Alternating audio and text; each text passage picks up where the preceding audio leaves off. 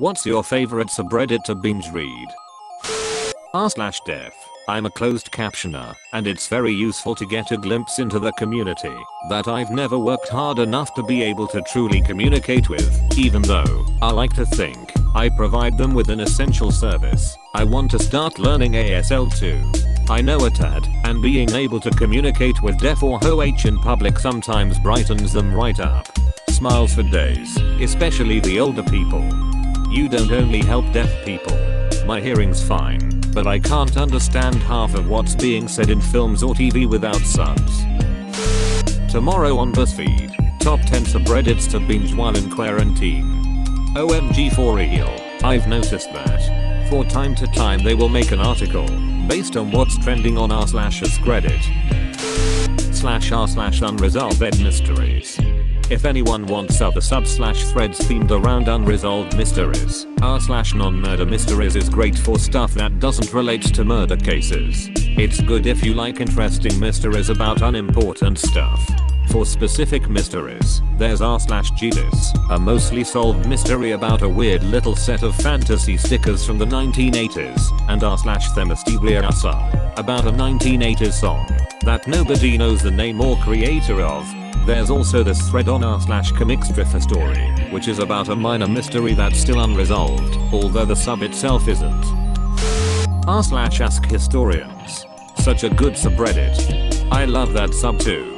The deleted answers can be frustrating to see, but the strict moderation is why the answers are such high quality. r/AskHistory doesn't have near the same level of moderation, which makes it more fun, but also less reliable. r/idiots cause I just watch things. I love this sub, I've lost hours scrolling through it. /r/legalabis. I have no idea why, I'm not a lawyer, and have never been sued, or had to sue anyone. I just like reading it. I love the ones involving trees. Definitely r/Amish. I fell for it. r/Amifis hold filtered to asshole votings. It's amazing how idiotic and narcissistic people can be and not know it. One of my favorites is definitely the one where the dude just can't control his eating problems and ends up eating like 75% of a giant sub meant for a party. r/HFY is currently experiencing the rise of a legend. One man has put out over 120 chapters, sometimes 2 or 3 a day. He has built an amazing universe, and continues to do so at breakneck speed. I highly recommend checking it out, if you are into sci-fi or general humanity. Fuck yeah. /r/dream text. So many different things happen in people's campaigns that I'm always guaranteed something good if I head over there. I always wanted to get into D&D, but there are too many versions and I don't even know the basics. I'm in this state where I'm super excited because I want to start this journey, but I see lots of different things and I don't understand what am I supposed to buy. Complete beginner here. Never played it, never seen an actual game, but I'm super intrigued. r/relationship_advice. I'm not sure why it's my dirty pleasure, but I feel like, after reading all the shit people go through, and the comments, that I can spot red flags in people from a mile away now. Most people, when you look through rose-colored glasses, all the red flags just look like flags. Relationship_advice. Everything is flags all the time and all of them are red. Everything is red and flags. I love reading posts in r/personal finance. Some posts are useful, but many of them are things like, I just got my $500 tax return. I have no emergency fund. Should I use my tax return to donate to my church or pay my bills? Besides r/AskReddit, when I want long stories, I'll go to r/Reddit see reels. Short ones, I'll check out r/HFY. When I want to binge art, I'll go to r/Imaginary Leviathans and r/Reasonable Fantasy. Tiff also has a ton of creative fiction on there too.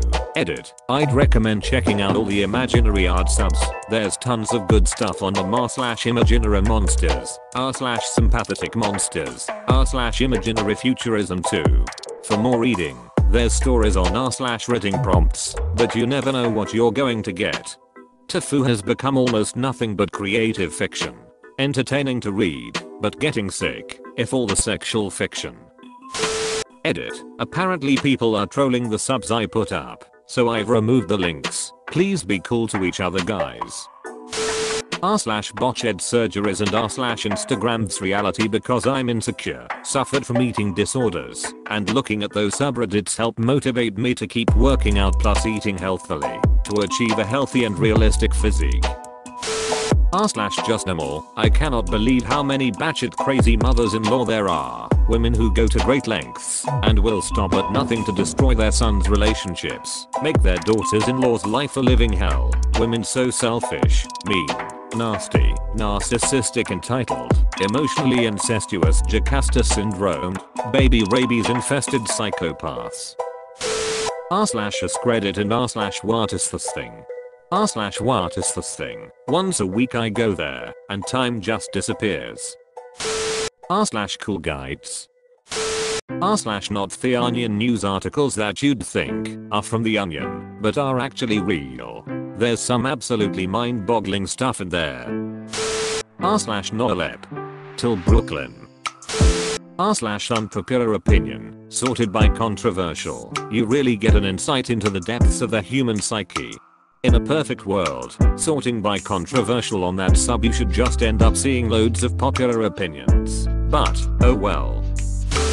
/r/Talus from tech support maybe. r/wedding shaming. On the same line, /r/Bradizillus. I'm a guy and still like to read the drama now and then.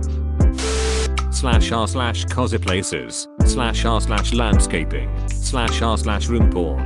Plus all of the subset links, /r/amateur room porn, /r/man cave, /r/woodworking, and then the dozens of animal subs.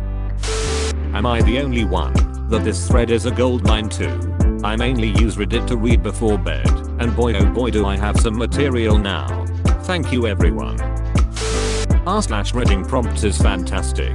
Sometimes they have short series and other times it can basically become a small novel, but extremely talented writers on that sub. Sometimes the stories even turn into real, published works. It's amazing to watch the authors and their stories grow with time if you send a bot to follow the writers you like. r/let's not meet and r/serial killers. r/girl stories. For geeks that feel bad about themselves. Seeing the ashats they talk about there makes you think, wow, at least I'm not that cunt. It's amazing how many of them are basically about sexually assaulting people, often a player character, in game. Like of course most people don't appreciate that. That should just be common sense. r/spicy, r/sauce knobs, r/hot sauce parasites, r/hot sauce, r/Mexican food, r/tacos. Just joined your whole list. Thanks. I'm high as fuck right now and really appreciate this post. Love binge reading interesting shit while stoned.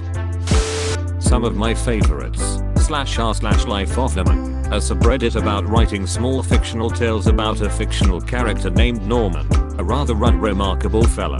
/r/unresolved mysteries, one of my favorite subs about mysterious cases that have yet to be solved. /r/Amma disasters, a sort of museum for amas that have gone totally wrong. /r/Death Hub, a bit like /r/best of for really in-depth discussions. /r/Reddit Sceneful, a fun little sub where people write scenes from Sceneful based on prompts. /r/Thegritopist, a great little subreddit about accounts from history not often talked about because of their tragic and often violent nature. /r/History anecdotes, pretty much speaks for itself. Mostly content from the creator of the sub who also does TGP, but others contribute too. /r/Fan Theories, a great sub full of some pretty great theories about movies, shows, and books. Edit, wanted to add /r/Jessica Shannon. The name of the sub is pretty misleading about what it's about, but it's basically a true crime subreddit with some great retweets by Jessica and other contributors. Hey, thanks for the shout out on my history subs. Sorry I haven't been very active lately. Work has been killing me with this coronavirus thing. r/copper pasta, every post is a whole thing by itself. r/today I learned. r/lawnca. r/intim. Just discovered it recently and can't stop reading it. /r/true gaming. Just discovered this sub yesterday and I'm really loving it. Thoughtful discussions about video games and their mechanics are very interesting to me, and it has really opened my eyes to a lot of fun facts and lets me learn some cool stuff. Just scrolling through the sub and opening posts you find interesting is guaranteed to keep you delightfully entertained. r/RBI, Reddit Bureau of Investigation. Redditors trying to solve real life mysteries. Surely there's no way this could go awry. r/Locked Away by you/Omagorpan is a collection of his experiences with choosing beggars and general butthole customers. As a bartender, I live vicariously through this business owner and his wonderfully witty smackdowns 10/10ths. It's turned into a dark depression rant recently. Just a warning, but thanks my dude. r/Habidrama is great, as is r/Unresolved Mysteries, and its smaller cousin, r/Non-Murder Mysteries. I'd probably binge read r/Comicstriffa Story if it weren't for the fact that most of the posts on that sub are from me. Don't forget r/Picture a Sophian sleeping. r/Power washing porn somehow better than oddly satisfying. Go to r/Relationships Advice and sort by controversial. I'd recommend a nice cold beer and some popcorn to go with the literature. I sometimes go on r/Room Detective and look at a few months of rooms. It's not a terribly active sub though. r/Teles from their front desk. Some of the best of all time ones are my favorite and most memorable. r/Amethyst Hole, r/Pata Revenge, r/Pro Revenge, r/Malicious Compliance. I am an angry person. Anything similar, please recommend. /r/Longform. Collection of long-form articles from in-depth investigative journalism. Seriously underrated and informative reads on a wide range of topics. r/Creep AskReddit. r/Askman. I'm a woman who has been in mostly WLW relationships, but I'm open to dating men. I was sexually assaulted, and I know that was because of a minority of shitty men. I thought it would be helpful to get a perspective of life from normal men, and when it comes to dating, learn what not to do and stuff. I've taken some psychology classes and Ask Men confirmed that so many men are really lonely. They may not hardly ever receive compliments, or have been held by someone they love, or have felt safe enough to cry in front of their loved one. I get to see their hearts while they are safely anonymous. I also learned that men just want you to say what you want. If you want a hug, ask for it. If you want pizza, talk about it. Just communicate. Ask Science Fiction is also great.